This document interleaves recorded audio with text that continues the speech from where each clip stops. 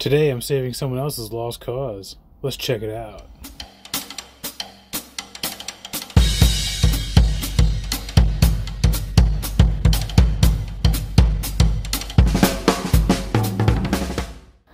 First I'm starting by pulling this beast right off that trailer. Got it off of there, realized that the person used 1/8 inch steel to hold 3/8 inch steel together. Not gonna happen. Not around here. There you can see how thin the plate actually is. Yep, I'll use that for some other project. But looks like I'm starting from scratch. Let's get to it. Getting everything measured out that I need for my end caps and cut out. Just got to get them cleaned up and fitted.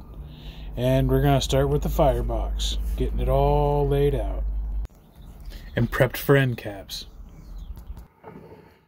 Alright, now that I got it shortened to about 22 inches, I'm going to get this welded up. This is the firebox door side. And got that welded and cleaned up. And now I finally got the firebox cook chamber side welded on. And I'm going to get this shortened up. I'm taking 4 inches off. You see I already have it marked. And we'll get that shortened up and we'll get it capped off.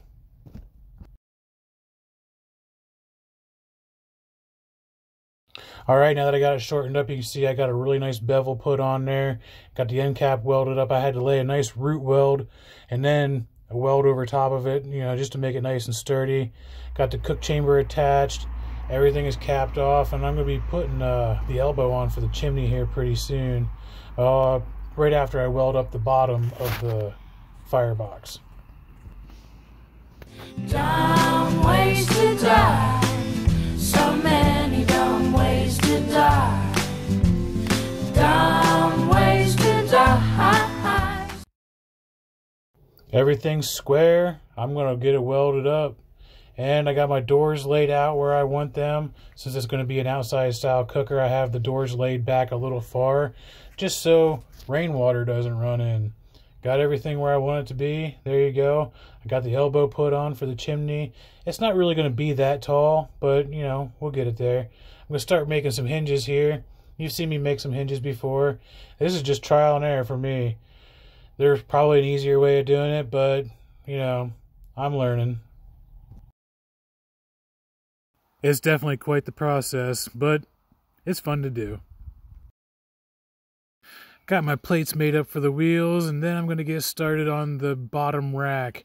Got my tubing cut, and there it is, welded up.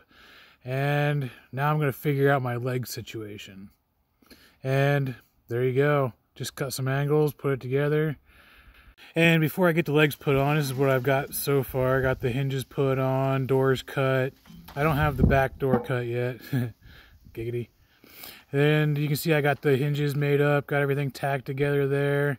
And I don't know, it's coming together pretty good. I might regret the copper because of heat transfer, but we'll find out. And yeah, there it is. I don't know. Not too bad for something new, something different. Never built one like this before.